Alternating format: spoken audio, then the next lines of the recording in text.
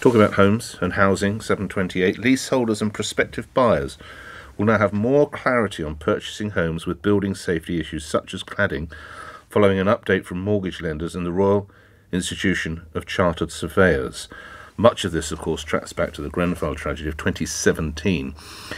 Adrian Burton is chair of the Tenancy Association for the landmark apartment complex in Bexhill in Sussex.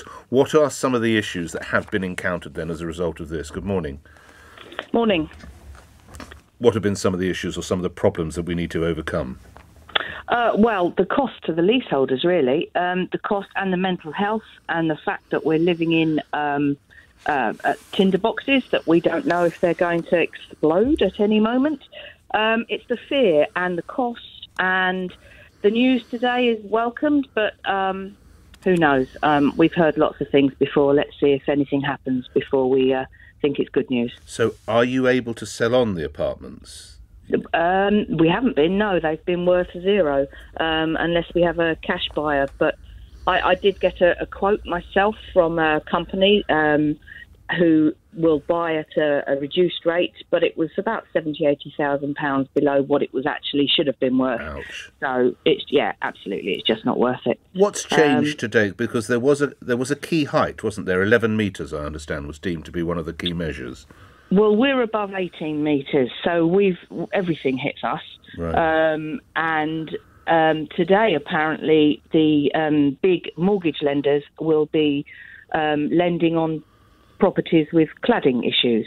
And yes, that's great, but I'm not sure that will actually happen. We shall see. So, what is it? Do you mind my asking what it's done to the value of your apartment? Is it an apartment you have there?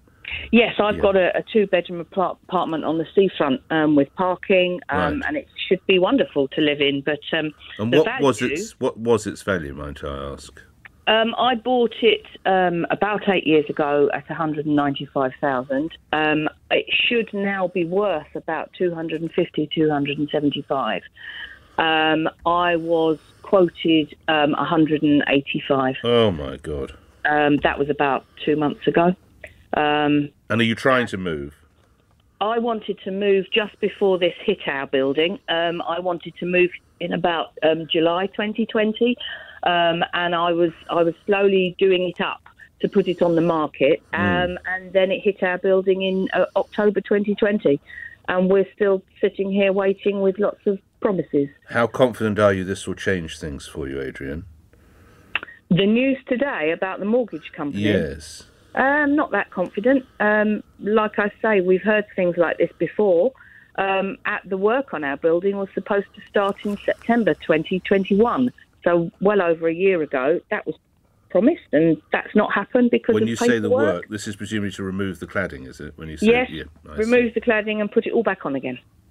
But because of paperwork issues... To put non-flammable cladding on, you mean? Yes. Yeah, right. Yes. Yeah, okay. Oh, yes. The whole of the outside of us has got to come off. I see. And that hasn't even begun yet?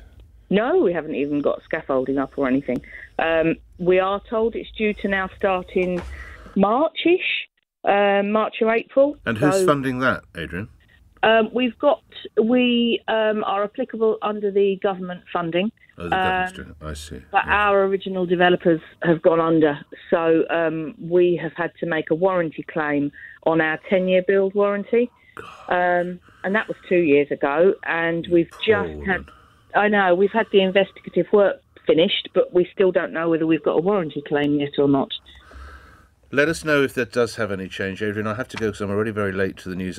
What a few years you've been through. Adrian, thank you. Adrian Burton is chair of the Tenancy Association.